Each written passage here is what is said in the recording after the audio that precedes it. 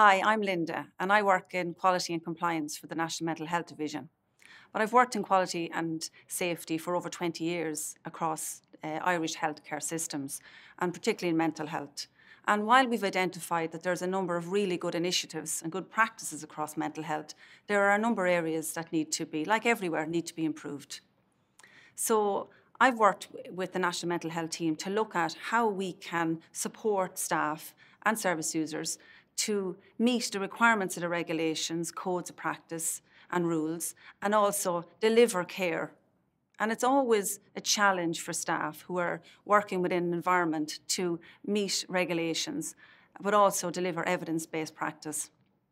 So as a team, we decided to look at a guidance document, a one-stop shop which would include all the regulations, the codes and the rules, so that staff can be guided towards continuous quality improvement. So we decided to develop a guidance which would include everything that you need to meet the requirements of the regulations, codes and rules that's required by the Mental Health Commission, but also to support you to improve quality and safety of mental health care. The best practice guidance was developed in consultation with service users, staff, stakeholders, our regulators, and we had public consultation and we had a pilot. So we developed draft guidance, and then we went out to the people who work in the services every day and listened to what they wanted in this guidance. So we envisage that when the guidance is implemented, it will support a team approach to look on equality and safety. So people will say, well, what am I doing really well? And we have a lot of really good practices across mental health services. So what are we doing really well? And how can we improve our service?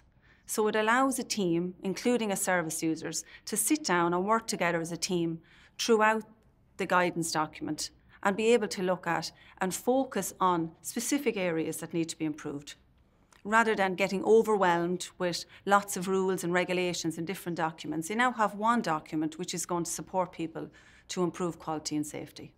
How teams might use this guidance. The guidance is developed in an approach that is multidisciplinary.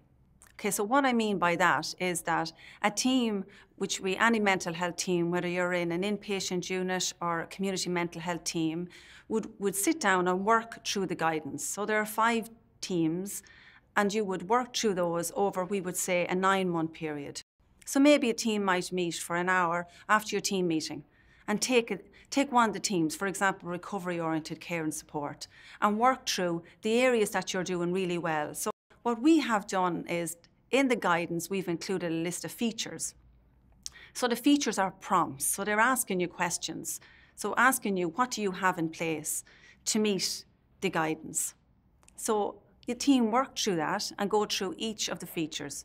So they identify what they're doing really well. However, they may also identify the areas that they want to focus on. For example, fire safety.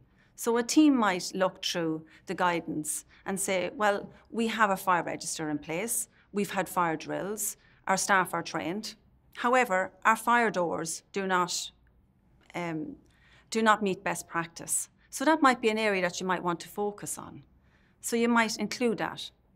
We've also developed an IT system, an online system, which will allow your team, so when they're sitting down together to do a self-assessment, they can sit down and record this on an information system, which will then allow them to print off their quality improvement plans. So when the team then meet for their management team, they can go through the areas of really good practice and also focus on the areas that they need to spend time and resources on.